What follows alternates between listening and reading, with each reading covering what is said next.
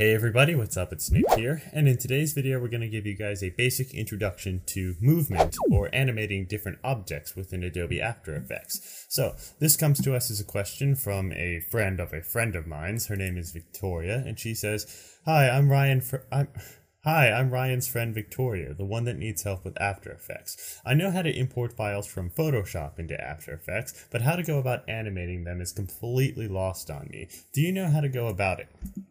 Well, yes, I do. So I'm going to give you guys a basic introduction to how to make different layers of a Photoshop document or any layers in a basic After Effects project animate. I'm going to show you guys the basics of where all of the controls are and all of the different tricks to make it look nice. So I have a Photoshop document right here, which I just titled example thingy.psd. And if we open that up, as you can see, it's basically just a black rectangle, my logo, and a mouse pointer. Nothing fancy, I just wanted something basic to show you guys this tutorial. So I'm going to import these into After Effects. I'm just going to drag it in, and since this is a Photoshop document, it'll ask us how to import it. So I just want to import this as a basic composition, and I want to make sure the editable layer styles are selected, and I'm going to click OK.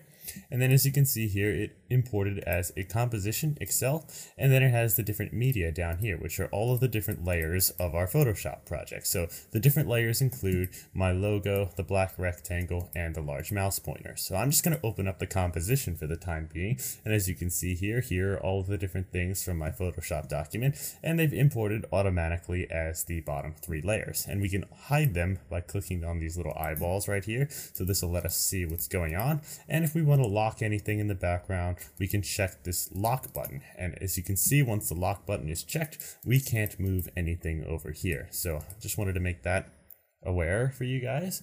And now we're actually going to start animating these objects around. So first, I'm just going to check the settings of my composition. As you can see, these are the composition settings. You can change these any way you want to, just in case they didn't import the way that you thought that they would. But now that we have all of the basics out of the way, I'm going to just create a background image so I can have a nice background to see what I'm doing. So I'm just going to generate a new solid for right now, and I'm going to give it kind of a little different background. So I'm just going to generate a ramp, and that actually acts as a gradient, and I'm just doing this so that we have a little bit of a nicer background to work with. So let's see. That doesn't... Okay, that's good. That's good enough. So I'm going to drag this just to the background, and I'm going to lock it, and that's just going to be the background for this. So now let's actually go around with animating some of these images. So the first thing I'm going to do is I'm going to hide the white orb and the large mouse pointer, and we're going to focus just on the rectangle. So the first thing that I want to do is I want to make the rectangle start from off screen and then just zoom on screen like this. So I'm going to click this little arrow on the rectangle layer to collapse it. And as you can see, we have two things here, one for mask and one for transform. If we expand transform, as you can see, we have these different options for anchor point, position, scale, rotation, and opacity. The anchor point will essentially change this point to where the center of it is, and that'll actually help when you're moving some things around, but you won't really have to use that if you're just doing basic level animation. Position, if we can drag these things around, the position will actually move where the thing is on the screen, and that's a lot easier than just dragging it around and hoping that you actually have it in the right position. Scale will, of course, make it bigger or smaller. Rotation will just rotate it like this. And then also opacity will drop it down and make it transparent. As you can see, this is already at 72 because that is a feature that's carried over from the Photoshop document, because I made that have a 72% opacity within Photoshop. And also, you're not limited to all of these different options right here. You can also go around making these 3D. You can actually animate them within 3D space. And in order to do that, you simply need to go to these three little boxes right here. And if you check mark this box right here, as you can see, we now have different things for X, Y, and Z rotation, and that'll actually make it rotate and change on a 3D axis. So in case you want to do some fancy 3D tilting or 3D animation, those options are there, and you just have to make sure they're selected as a 3D layer. But for now, we're going to be working with 2D because it's a lot more simple. So the first thing that I'm going to do to make it zoom in is I'm going to start at the beginning of my project right here, and I'm going to drag the position bar all the way off of the screen, just so that we can't see it anymore. And then what I'm going to do is I'm going to move it to where I want it to appear on screen, and then I'm going to click the little stopwatch right here. And what that'll do is that'll add in a keyframe to our project right here. So as you can see, we have this little keyframe right here. And then if I go onto the keyframe at the exact position and I drag the position bar back to where I want it to be, so around there, that's good. And as you can see, nothing happened. That's because I forgot to add a keyframe at the beginning. So I'm just going to click this little box right here to add a keyframe to the beginning, and I'm going to drag it off to the side. And as you can see, whenever we're working with keyframes, this little line will show the motion that's going to take place. So just in case I threw any of you guys off, this keyframe right here starts at the very beginning, and then this keyframe right here makes it go into the middle. So if we start at this keyframe and we go forward, as you can see, it moves onto the screen. And that's essentially all that I wanted to do. And now what we're going to do is we're going to carry that thing over. We're going to carry this different method of thinking over to some of the other layers. So I want to make the white orb just bounce up from the middle of the screen when this rectangle gets fully in frame. So I'm going to move my cursor over a few different frames, and now I'm going to expand the white orb, go to transform, and then I'm going to choose the scale stopwatch, and then we're also going to move it over like this and add in another keyframe. So what I'm going to do is I'm going to go to the first keyframe right here, and we're going to make sure we actually have the layer visible, and I'm going to make the scale of this 0. So this keyframe is set at 0 and this one's set at 100, and as you can see here, as we move between keyframes, it will zoom into the screen. So the first thing that we have, as you can see, it moves in and then it zooms up. Quite simple. As a matter of fact, I'm going to move this keyframe in a little closer to make the action take a lot less time. So as you can see, it appeared much faster. And the final thing that I'm going to do is I'm going to make the large mouse pointer come in from the bottom of the screen, and I'm going to make it click on my logo. So I'm going to make sure that's visible once again, and we're going to have it appear right around here.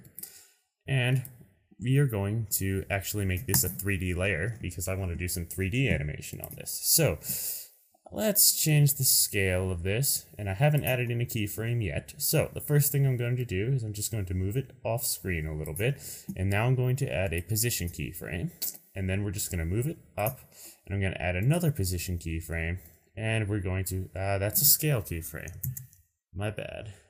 We're going to move it up a little bit right here, and that's a scale keyframe too. I need to actually click on the right one. And okay, that's a good position. So as you can see, it moves up. And then what we want to do is we want to add in some, I believe it's Y or Z orientation. I don't know. Let's check. Yeah, we want to add in an X orientation. So what I'm going to do is I'm going to add in an X rotation keyframe.